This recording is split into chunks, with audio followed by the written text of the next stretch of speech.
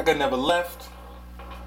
Another episode of the Part My Back Show. Is me, your host, Sebastian West. Follow me on Instagram @_Sebastian West, where you can check my artwork and all of its splendor. If you don't like when I'm kicking, like when I'm spitting, just know you're tuned to this. The cloth is different. French cinema. What can I say about French cinema? I watched some gems regarding French cinema. And I think this is a gem. The Night of the 12th. It's a crime, mystery, drama. And I think I have a knack for watching crime, mystery, drama type of films.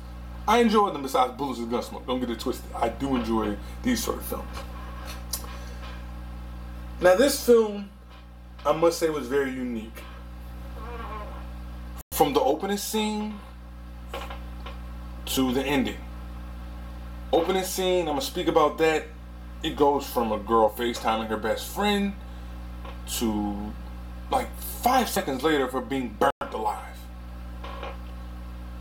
So from that point on, you have my attention. Alright?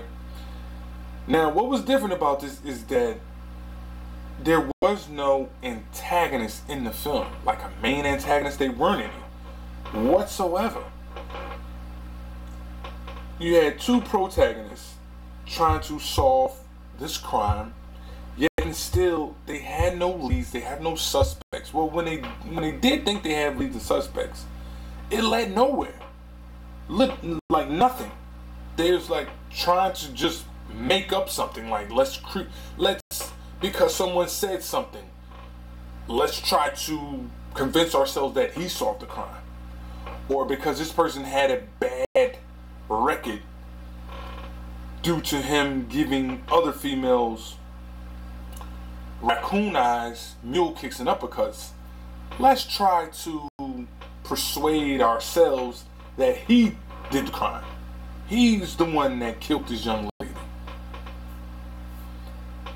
So with that alone, it was very unique to me.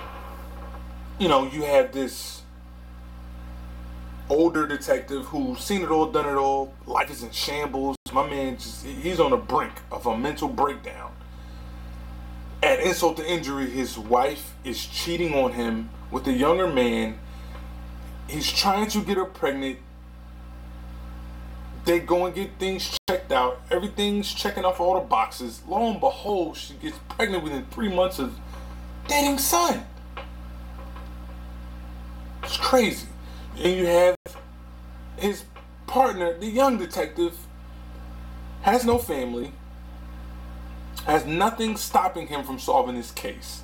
He's fixated on solving this case, right?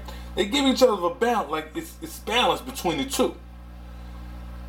One seen it all, done it all, new guy, young guy, trying to learn from the elder statesman, and he's having a mental breakdown, so he's not learning anything.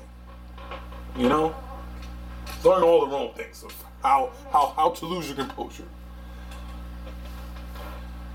They interview, different suspects, and it goes nowhere from like a young guy living in grandma's basement, aspiring rapper, an older guy living in a shed, and the young lad that was giving chicks wheel kicks and uppercuts, and they all had the same story. She was nice, she was clingy, and that's it. They all said the same thing. Every last one of these gentlemen said the same exact thing. So when you're watching this movie, you don't know what's going on. At least I didn't. You have no clue what's going on, or where are we going? But I'm still interested in the movie because I want to see them solve the crime. The old head is adamant that it has to be the one who has the bad record. So he's convincing the young detective that it must be him. He's sick of it. Time has elapsed. He's tired. He's ready to just, listen, I'm throwing the whole kitchen, everything in the kitchen sink at this guy. Like, he has to be the one. So he goes to he's convinced, right? So he goes to the guy's house, break all the rules, punches on son, The young detective finds out, trying to save him from committing a murder. And the guy walks away. The old head just walks away like they say he's had enough. He walked away from the case.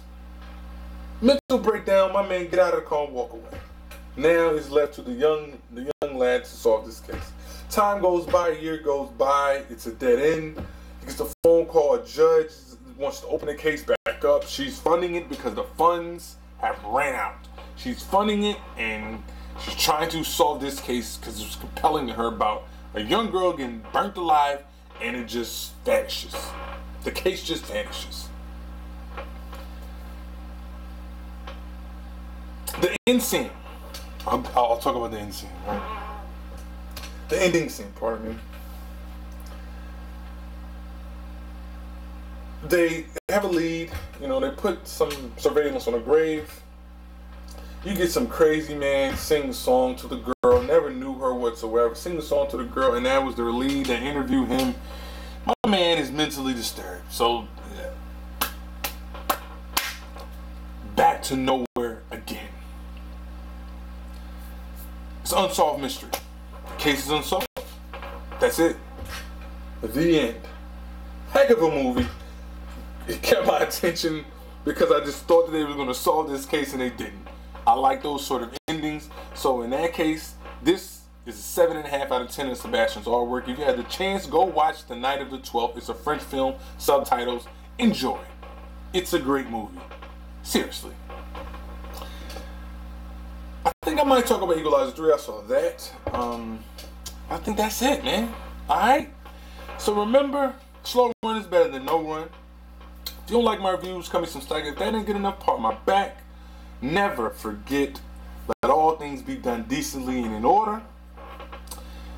Tune in for the next episode of Part My Back Show. Like, share, subscribe. Meantime, hold it down. I'm out of here. Sebastian West. Salute.